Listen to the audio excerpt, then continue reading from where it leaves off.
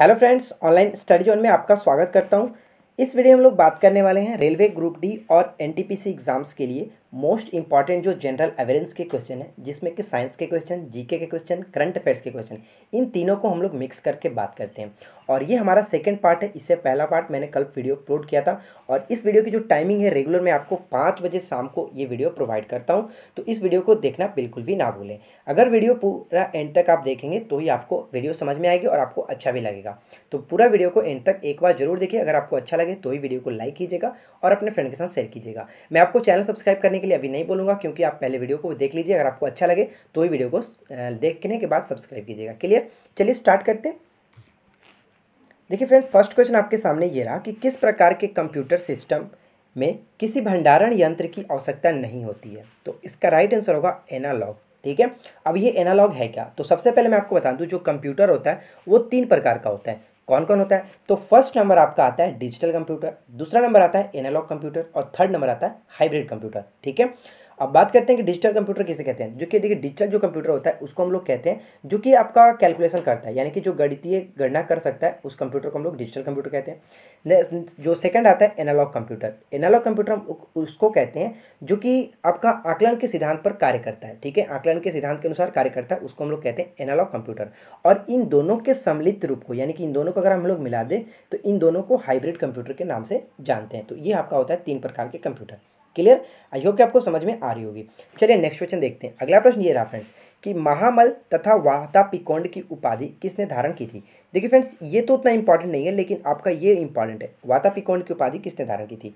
तो वातापिकोंड की उपाधि धारण की थी नरसिंह वर्मन प्रथम। तो सबसे इंपॉर्टेंट चीज़ होती है कि ये किस वंश से संबंध रखता था। तो ये पल्लव वंश का एक राजा था, कह सकते हैं पल्लव राजा था। ठीक है, देखिए अब ये फेमस क्यों है। तो देखिए, वातापिकोंड की उपाधि इसने कब धारण की थी। तो जैसा कि हम लोग जानते हैं, हर्षवर्धन के बारे में सब लोग जानते हैं क्योंकि वो ज़्यादा फेमस था। तो हर्षवर्धन की जो हत्या की थी पुलकेशिन द्वितीय ने की थी। ठीक है, यानी कि चालुक्य के जो वंश है उसके एक राजा था पुलकेशिन द्वितीय। पुलकेशिन द्वितीय की हत्या इसने की थी, यानी कि कहने का मतलब ये हुआ कि हर्षवर्धन की हत्या पुलकेशिन द्वितीय ने की और पुलकेशिन द्वितीय की हत्या नरसिंह वर्मन प्रथम ने की थी। और इसी युद्ध में जो पुलकेशिन द्वितीय को हराकर उसके बाद इन्होंने वातापिकोंड की उपाधि धारण की थी। ठीक है, तो काफ़ी इंपॉर्टेंट है, ध्यान रखिएगा। और एक और क्वेश्चन यहाँ से बनता है कि महाबलीपुरम में एक आकस्मिक मंदिर का निर्माण किसने कराया था। तो यहाँ पे आपका राइट आंसर भी हो जाएगा नरसिंह वर्मन प्रथम। ठीक है, चलिए नेक्स्ट क्वेश्चन ट्राई करते हैं। देखिए फ्रेंड, नेक्स्ट क्वेश्चन हमारा क्या बनता है। हेपेटाइटिस रोग से मानव शरीर का कौन सा अंग प्रभावित होता है। देखिए, हेपेटाइटिस जो डिजीज़ होता है, हेपेटाइटिस डिजीज से हमारा यकृत प्रभावित होता है और इसी को हम लोग पीलिया रोग के भी नाम से जानते हैं। ठीक है फ्रेंड्स, इस चीज़ को भी आप ध्यान रखिएगा। यानी कि हम लोग जो हमारा हेपेटाइटिस होता है इसी को हम लोग पीलिया भी कहते हैं। तो अगर आपसे पेपर में पूछे कि पीलिया रोग से प्रभावित है तो भी आप यकृत बोलिएगा और हेपेटाइटिस से भी यकृत। क्लियर? अब बात करते हैं कि जो हेपेटाइटिस होता है वो किसके कारण होता है। तो मैं आपको बता दूं कि ये वायरस के कारण होता है। अब आपको नीचे कमेंट करके बताना है कि वायरस के खोजकर्ता कौन थे। ठीक है, यानी कि वायरस की खोज किसके द्वारा की गई थी, नीचे कमेंट करके आपको बताना है। अब देखिए, मैं आपको बताता हूँ यहाँ पे थोड़ी सी जानकारी आपकी यकृत के बारे में जान लीजिए।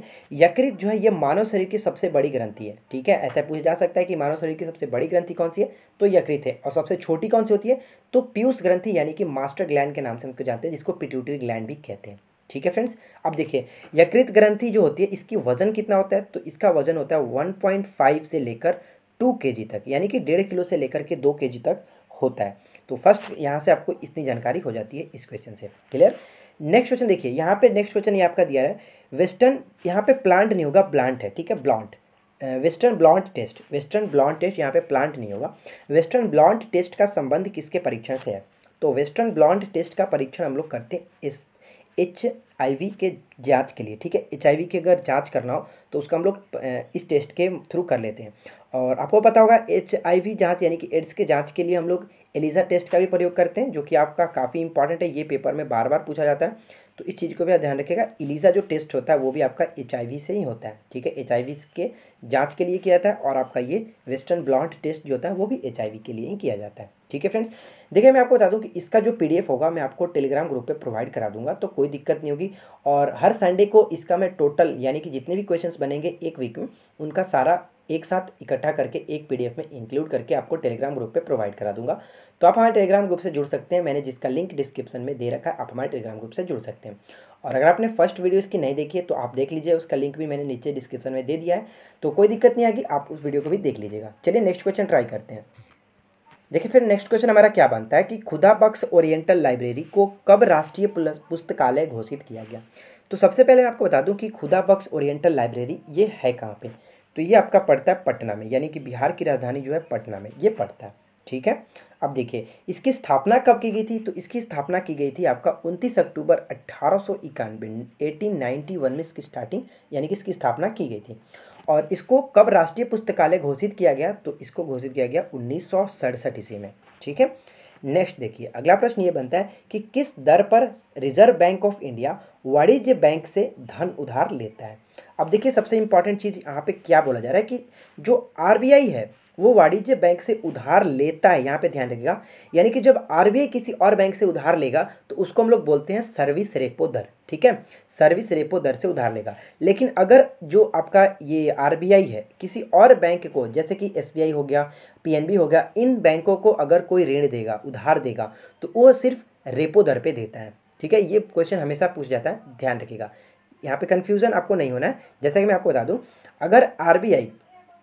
अगर आरबीआई किसी से लेगा यानी कि किसी बैंक से लेगा तो उसको सर्विस रेपो दर पे लेगा, लेकिन अगर आरबीआई किसी बैंक को देगा तो वो आपका सिर्फ ये होता है जो रेपो दर पे देगा। ठीक है, यह चीज़ आपको ध्यान रखना है। अब कुछ जानकारी मैं आपको और भी बता देता हूँ जो कि आपका इस क्वेश्चन से बन सकता है। जैसे कि आरबीआई से रिलेटेड जितने भी क्वेश्चन बन सकते हैं आपके पेपर में पूछे जाते हैं, वो सारी एक एक करके मैं आपको समझाता हूँ, ध्यान से सुनिएगा। देखिए फ्रेंड्स, सबसे पहले कि आरबीआई का गठन कब हुआ था, तो आरबीआई का गठन हुआ था आपका 1 अप्रैल 1935 ईस्वी को। ठीक है, ये तो क्लियर हो गई। इसका राष्ट्रीयकरण कब किया गया था, तो इसका राष्ट्रीयकरण किया गया था 1949 ईस्वी में। अगर ऐसे पूछे कि राष्ट्रीयकरण के समय इसके जो गवर्नर थे वो कौन थे, तो LK झा थे, ये भी काफ़ी इंपॉर्टेंट है, ध्यान रखिएगा। ठीक है, एक और क्वेश्चन आता है कि मौद्रिक नीति किसके द्वारा तैयार की जाती है। तो देखिए फ्रेंड्स, मौद्रिक नीति कहे या फिर साख नीति कहे, दोनों जो होती है वो आरबीआई के द्वारा ही तैयार की जाती है और लागू भी आरबीआई के द्वारा ही की जाती है। ठीक है, अब देखिए कि आरबीआई के जो प्रथम गवर्नर थे वो कौन थे, तो प्रथम गवर्नर थे ऑसबॉर्न स्मिथ। ठीक है, लेकिन अगर पूछे कि प्रथम भारतीय गवर्नर कौन थे, तो वहाँ पे आपको बोलना होगा CD देशमुख। ठीक है, CD देशमुख, ये चीज़ ध्यान रखिएगा। तो आपको इस क्वेश्चन से इतनी सारी जानकारी याद रखनी है। ठीक है, चलिए नेक्स्ट क्वेश्चन ट्राई करते हैं। अब नीचे आप कमेंट करके मुझे जरूर बताइएगा कि आपको वीडियो कैसी लग रही है, और अगर आपकी कोई सजेशन हो तो आप जरूर नीचे कमेंट करके बता सकते हैं। ठीक है, अगर आपको वीडियो अच्छी लग रही हो, जितनी भी इन्फॉर्मेशन मैं दे रहा हूँ अगर आपको अच्छा लग रहा है तो वीडियो को लाइक करना बिल्कुल भी ना भूलें। ठीक है, नेक्स्ट क्वेश्चन देखिए फ्रेंड्स कि मदर टेरेसा ने कब स्वेच्छापूर्वक भारत की नागरिकता ली थी। जैसा कि आप सभी को पता है कि जो मदर टेरेसा थी वो भारत की नहीं थी, यानी कि वो मैसेडोनिया देश की थी और उन्होंने भारतीय नागरिकता को अपनाया था। तो वो कब यानी कि स्वेच्छापूर्वक कब वो भारतीय नागरिकता को अपनाई थी, तो ये 1948 ईस्वी में उन्होंने अपनाया था। ठीक है, काफ़ी इंपॉर्टेंट है, ध्यान रखिएगा। अब देखिए बात करते हैं कुछ इंपॉर्टेंट जो फैक्ट होता है इनसे मदर टेरेसा से रिलेटेड। जैसे कि मदर टेरेसा से रिलेटेड दो चीज़ आपको याद रखना है। सबसे पहला होता है कि नोबेल प्राइज़ इनको कब मिला था, तो मैं आपको बता दूं कि अगर नोबेल प्राइज़ की बात करें तो नोबेल प्राइज़ आपको इनको दिया गया था 1979 यानी कि 1979 में इनको नोबेल प्राइज़ मिला था। और इनको भारत रत्न से भी नवाजा गया था। तो भारत रत्न कब दिया गया था, तो जस्ट एक साल बाद यानी कि 1980 ईस्वी में इनको भारत रत्न से नवाजा गया था। ठीक है, और इनका एक उपनाम भी है जिसको निर्मल हृदय के नाम से जाना जाता है। निर्मल हृदय के नाम से किसको जाना जाता है, तो मदर टेरेसा को। ठीक है फ्रेंड्स, तो आई होप कि आप लोगों को वीडियो जरूर पसंद आ रही होगी। अगला फ्रेंड्स देखिए, चौधरी चरण सिंह राष्ट्रीय कृषि विपणन संस्थान कहाँ स्थित है। देखिए चौधरी चरण सिंह जो राष्ट्रीय कृषि विपणन संस्थान है ये आपका जयपुर में पड़ता है। अब यहाँ से आपको यहाँ से इनके नाम से क्वेश्चंस बन सकते हैं, 2 से 3 क्वेश्चन। जैसे कि चौधरी चरण सिंह के समाधि स्थल कहाँ पे है, तो चौधरी चरण सिंह का समाधि स्थल जो है वो कहलाता है क्या, किसान घाट कहलाता है। ठीक है, और भी एक बात करें तो किसान दिवस जो मनाता है इनके जन्म दिवस पर मनाया जाता है, जो कि 23 दिसंबर को मनाया जाता है। 23 दिसंबर जो होता है वो किसान दिवस के रूप में हम लोग प्रत्येक वर्ष मनाते हैं। ठीक है, जयपुर को पिंक सिटी के नाम से जाना जाता है, ये भी इंपॉर्टेंट है। तो फ्रेंड्स देखिए, जो भी आप पढ़ रहे हैं वहाँ से आपको क्वेश्चन जरूर मिल जाएगा, तो बस ध्यान से पढ़ने की जरूरत है। अगला प्रश्न देखिए, परमाणु ऊर्जा विभाग की स्थापना कब की गई थी? तो ध्यान रखिएगा, यहाँ पे दो क्वेश्चंस बनते हैं। अगर परमाणु ऊर्जा विभाग पूछे तो 1954, लेकिन अगर आयोग बोलता तो आपका क्या हो जाता? 1958। ध्यान रखिएगा, ठीक है, 1958। अगर आयोग बोलता तो 1958, अगर विभाग बोले तो 1954। ठीक है, चलिए नेक्स्ट क्वेश्चन ट्राई करते हैं। नेक्स्ट क्वेश्चन ये बनता है फ्रेंड्स कि उत्तर भारत में 100 धर्म को किस शासकों ने संरक्षण दिया था? तो देखिए फ्रेंड्स, उत्तर भारत में 100 धर्म को संरक्षण किया गया था गुप्त शासकों के द्वारा। लेकिन अगर साउथ में पूछे यानी कि दक्षिण में पूछे तो किसके द्वारा किया गया था? तो दक्षिण में किया गया था आपका पल्लव और चोल, इन दोनों के द्वारा। पल्लव शासक और चोल दोनों जो शासक थे उन्होंने दक्षिण में 100 धर्म को संरक्षण प्रदान किया था और उत्तर भारत में गुप्त शासकों ने। ठीक है, अगला प्रश्न देखिए कि अटलांटिक महासागर का जो आकार होता है वो किस तरह का होता है? अटलांटिक महासागर का आकार होता है एस आकार का। क्लियर? अच्छा, अगर पूछ ले कि पैसिफिक ओशियन की क्या होती है? पैसिफिक जो ओशियन है इसकी जो आकार है वो किस तरह का है? तो पैसिफिक ओशियन का आकार जो है वो त्रिभुजाकार है। ठीक है, इस चीज़ को ध्यान रखिएगा। अगर हिंद महासागर की पूछे कि यानी कि हिंद ओशियन के बारे में अगर पूछ ले तो इसका आकार क्या है? तो इसका आकार है एल। ठीक है, तो आप देख सकते हैं अटलांटिक महासागर का आकार जो है एस टाइप का, पैसिफिक ओशियन यानी कि प्रशांत महासागर का त्रिभुजाकार है, और हिंद महासागर का जो है एल टाइप का है। यहाँ तक कोई दिक्कत नहीं। अगला प्रश्न देखिए, एशिया का सबसे बड़ा ट्यूलिप उद्यान जिसका नाम है Indira Gandhi memorial tulip garden कहाँ स्थित है? तो Indira Gandhi memorial tulip garden स्थित है आपका श्रीनगर में। अच्छा, आपके ध्यान में आ रहा होगा कि ट्यूलिप है क्या? तो मैं आपको बता दूं कि ट्यूलिप जो होता है एक प्रकार का फूल होता है, यानी कि बहुत कम समय तक खिलने वाला एक फूल होता है। इसको हम लोग ट्यूलिप के नाम से जानते हैं। ठीक है, ये तो हो गया आपका श्रीनगर। श्रीनगर में कहाँ पर है? तो ये श्रीनगर के डल झील के तट पे है, यानी कि जम्मू कश्मीर में जो श्रीनगर है उसके डल झील जो है उसके तट पर ये आपका ये उद्यान स्थित है। अगर सेकंड पूछ लिया जाए कि यानी कि जो सेकंड ट्यूलिप गार्डन कहाँ पर है, तो ये आपका उत्तराखंड में पड़ता है, यानी कि उत्तराखंड, उत्तरांचल कह सकते हैं, दोनों में से कोई। ठीक है फ्रेंड्स, अगला प्रश्न ये बनता है कि मलेशिया की मुद्रा क्या है? देखिए फ्रेंड्स, मलेशिया काफ़ी इंपॉर्टेंट देश है। मलेशिया की मुद्रा क्या है? तो इसकी मुद्रा होती है रिंगित। अब आपको नीचे कमेंट करके मुझे ये बताना है कि मलेशिया की राजधानी क्या होती है। देखते हैं कितने लोग वीडियो को अभी तक देख रहे हैं और किनको इसका राइट आंसर पता है। अगला प्रश्न देखिए कि दुधवा बांध किस नदी पर बनाया गया है? तो दुधवा जो बांध है वो किस नदी पर बनाया गया? तो ये महानदी पर बनाया गया। अब आपके दिमाग में ये आ रहा होगा कि दुधवा बांध है कहाँ पे? तो मैं आपको बताता हूँ कि दुधवा बांध जो है वो छत्तीसगढ़ में पड़ता है और छत्तीसगढ़ के धमतरी जिले में पड़ता है, ये भी आपको ध्यान रखना है। ठीक है, और यहाँ पे मैं आपको बता दूँ, थोड़ा सा कंफ्यूज हो सकता है कि दुधवा नेशनल पार्क अगर पूछे तो ये आपका उत्तर प्रदेश में पड़ता है। ठीक है, लेकिन दुधवा बांध पूछे तो ये आपका महानदी में बनाया गया है। कहाँ पे? छत्तीसगढ़ में।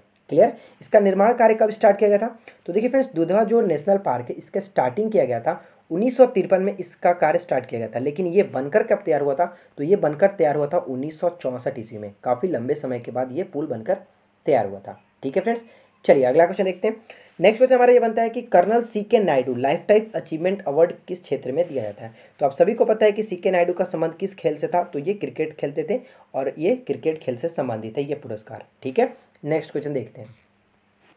नेक्स्ट क्वेश्चन यार फ्रेंड्स कि यूक्रेन की राजधानी क्या है? देखिए फ्रेंड्स, यूक्रेन की राजधानी होती है आपका क्यू। ठीक है, ये काफ़ी इंपॉर्टेंट है, ध्यान रखिएगा, यूक्रेन की राजधानी क्यू।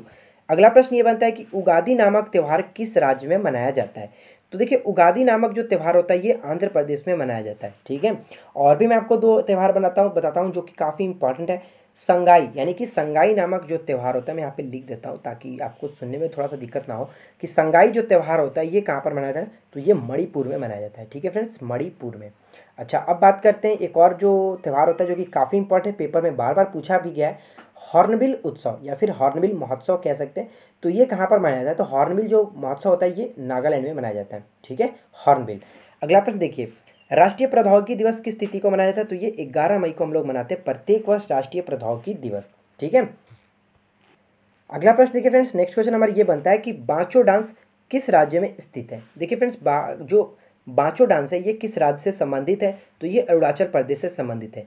अब नीचे मुझे कमेंट करके ये बताइए कि अरुणाचल प्रदेश के हाल ही में जो नए CM बने थे वो कौन, उनका नाम क्या है? आपको नीचे कमेंट करके बताना है। ठीक है, अगला प्रश्न देखिए कि बेगमपेट हवाई अड्डा निम्नलिखित में से किस राज्य में स्थित है?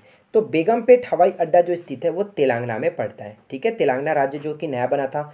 तो आपको नीचे कमेंट करके ये बताना है कि तेलंगाना राज्य का गठन कब होता है और इसका राज्य दिवस कब होता है, दोनों आपको साथ में कमेंट करके बताना है।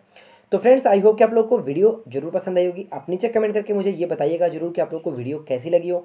चैनल पे पहली बार आए हैं तो अब आप डिसाइड करके चैनल को सब्सक्राइब कर सकते हैं अगर आपको अच्छा लगे, और इसी प्रकार की रेगुलर वीडियो को देखना चाहते हैं तो आप डेफिनेटली चैनल को सब्सक्राइब कर सकते हैं। इस वीडियो की जो टाइमिंग है रेगुलर मैं 5 बजे इस वीडियो को अपलोड करूँगा शाम में, तो आप डेफिनेटली इस वीडियो को जरूर देखा कीजिए, क्योंकि यहाँ से 20 क्वेश्चन के साथ मैं करीब 50 क्वेश्चन आपको देता हूँ जो कि आपके पेपर में आने के लिए चांसेस बहुत ही ज़्यादा है। ठीक है, तो फिलहाल इस वीडियो को हम लोग यहीं पर रोकते हैं, मिलते हैं किसी नेक्स्ट वीडियो में किसी नए टॉपिक के साथ। Thanks for watching, keep learning, have a good day.